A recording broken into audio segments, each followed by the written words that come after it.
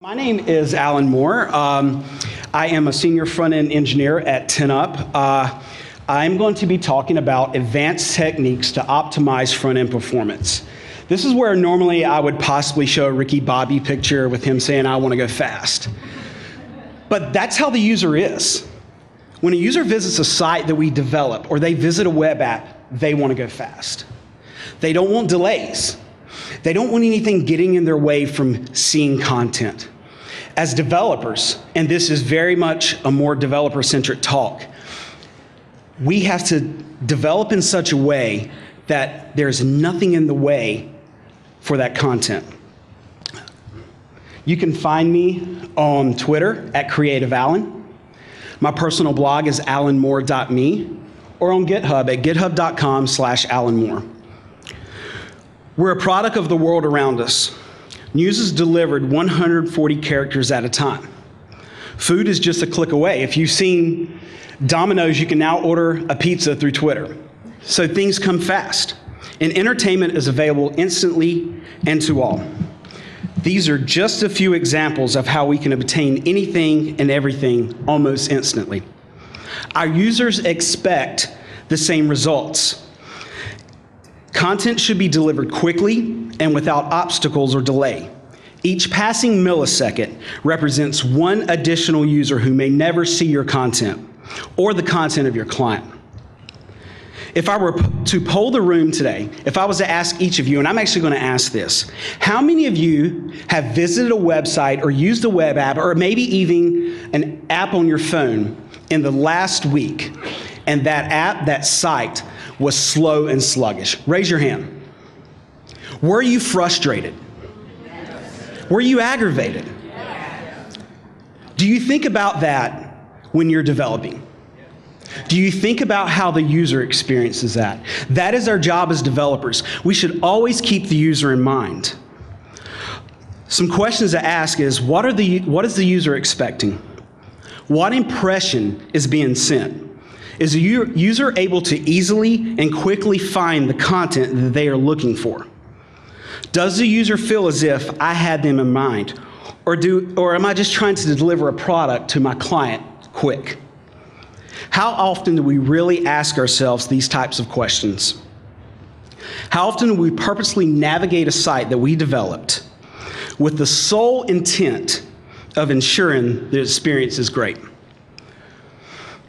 What you discover, or you may find, could be shocking. And honestly, it could be embarrassing for some of us. So what does page speed and load time directly affect? The first is user experience.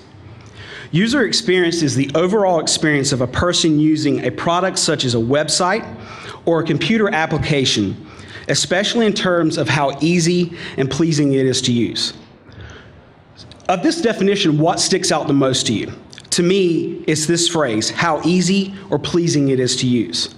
Front-end performance directly affects the ease of use and the satisfaction that a user experiences. Personally, I would rather visit a website that may not be the most visually appealing, but it's easy to navigate and I can find the content, versus visiting a site that may have contained the most latest design trends, but it's slow, sluggish, and the content is not delivered as it should. The second thing that is affected is user engagement. User engagement is what drives the web. User engagement is what allows each and every one of us to continue in this business. I want users to read my content or the content of one of my clients. I want users to see ads that have been strategically placed and positioned so they catch their attention. These ads, like them or not, is what brings revenues to either ourselves or our clients. And a sidebar on this, now that I work with clients who receive revenue from these ads, my thoughts on an ad blocker is totally different. I want users to share content on every social media outlet possible. I want users to read an article and become excited about the next one. I want them to binge read. Kind of like we binge watch stuff on Netflix. I want them to binge read content. I want the user to be engaged. I want them to feel excited. I want the user to have a great experience. It's time that we get the blockers out of the way and deliver the content to the user as quickly as possible. And like it or not, a lot of times the blockers is the code that we write. So let's look at some techniques to optimize front-end performance. What you're going to see today is going to be super high level, but I've got something at the end for you on that. The first thing we need to do, and this is not on here, is we need to do everything in our power to keep the head of our site lean and clean. The more the browser has to parse, the more the browser has to go through, the longer it's going to take for content to be delivered and rendered on screen. So the first technique is asynchronous JavaScript. The async attribute, when added to a script tag, helps prevent parser blocking. This also effectively prevents the browser from stopping to download the script before it continues to parse a page. Scripts without the async attribute are fetched, parsed, executed immediately before the browser continues to parse a page. In a lot of instances, we do not always need to have JavaScript executing immediately. If it's for something that is further down the page, why should it execute immediately when the site starts to load? We now have the ability, as a part of WordPress core, to add that async attribute to an on-queue JavaScript file, and it's simply using the script loader tag. I've got some information at the end on how you can do this. The second is prioritizing the critical rendering path. How many of you have ever run a page speed insights report on your site and it starts screaming at you about you having prioritized the critical rendering path or the above the fold content? So there's a few of you. So you know what I'm talking about. The Google defines the critical rendering path, or the above the fold content if you would like to use a marketing term, as the code and resources required to render the initial view of a web page. The critical rendering path is what the user initially sees when a site is loaded. This is what we see in the browser when the site first initially loads or in the device. The ability to prioritize the critical rendering path is actually a lot easier than it used to be. The old technique was you had to manually do that. Now we can automate these tasks using grunt tasks, using some grunt modules, looking at URLs, whether it's local, on staging, or on a production environment, running a process against those URLs, generating style sheets, and then load them up in line in the head of our browser. Then we can use additional JavaScript functions to create the link attribute for your style sheet of your theme and allow it to load asynchronously after the DOM is ready. And the cool thing about this technique is that that JavaScript file that loads your style sheet is going to cache your CSS file, which the browser already does. There have been concerns about that, but it will browse it, it will cache it for you, so that each additional visit to that site, the user does not have to wait for that file to be loaded and parsed. As I said earlier, there's going to be some additional information at the end on how you can implement this on projects. One side note for this is you can build these grunt tasks into your deploy scripts so that you're never actually committing CSS files that are not relevant to a site. So you can build into your deploy script for staging, and you can build into your deploy script for production, so that every time you push code, if you're using something like Git or using a Git workflow, when you deploy and you push, the module will run through your server, and you will now have relevant CSS in the head that is for the above the fold. The critical render path has now been prioritized. User gets that quick. The third technique is lazy loading. Now, this is something you've probably heard about a lot, but honestly, how many of us effectively use it? It's a pretty easy technique. It's a way that we can load images, videos, iframes, widgets, and even more content only when it's necessary. One thing that I get kind of aggravated when I go to a website is if they are using lazy loading, you scroll, image comes into view, but it's that white blank space and then the image pops in. It's a bad user experience.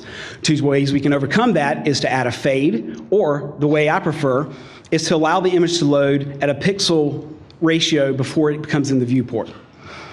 There are multiple lazy loading options as far as plugins available for you to use today if you would like to implement this. One is by my company 10up on WordPress.org, and it's called Lazy Loading. Another one is by one of our coworkers that is available on 10up's GitHub account, and it's called SwiftStream. You can implement those today and initialize the lazy loading on your site. The last technique is prefetch, preload, and pre-render.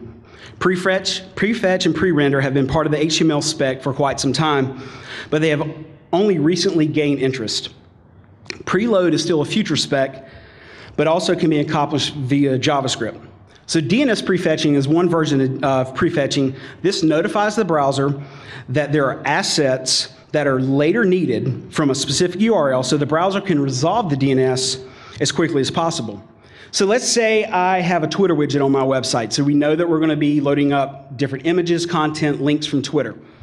Using DNS prefetch, I can call twitter.com in the header, and then only have to do that round trip once. So I eliminate doing multiple round trips to that server. This is also good if you use Google's font CDN or other attributes such as ads where you're hitting it nonstop. If you were to run a web page test and look at the waterfall and see how many times you were hitting a URL, this is a way you can implement that and remove a lot of that. Prefetching can also be used to acquire a particular resource that will be used in the future. This resource will be stored in cache until it is referenced later. This is useful for images, scripts, or anything that is cacheable. Preloading loads a resource into cache so that it can be instantly accessed when needed. In essence, this is the same result we receive when we visit a site for the second time. The resources from that site have been loaded into cache, which results in content loading quicker. The final one is pre-rendering. This preemptively loads all of the assets on a certain document, then downloads all the resources before the browser even attempts to render the DOM. This is a technique that Google has been leveraging for years on their search engine. While these are just a few examples of ways that we can optimize front-end performance, when effectively utilized and implemented, we will see more than an increase in speed. We will see an increase in user engagement, and we will see an increase in the satisfaction and the experience that the users gain from our sites. So I've put together some additional resources to help you guys out today. There are additional resources and more in-depth tutorials available at my site at this link right now, alanmoore.me, WCUS 2015. You can click this. There's a good 2,000-word blog post on how you prioritize the critical rendering path CSS with code examples, how to put together the grunt task, and links. Thank you very much.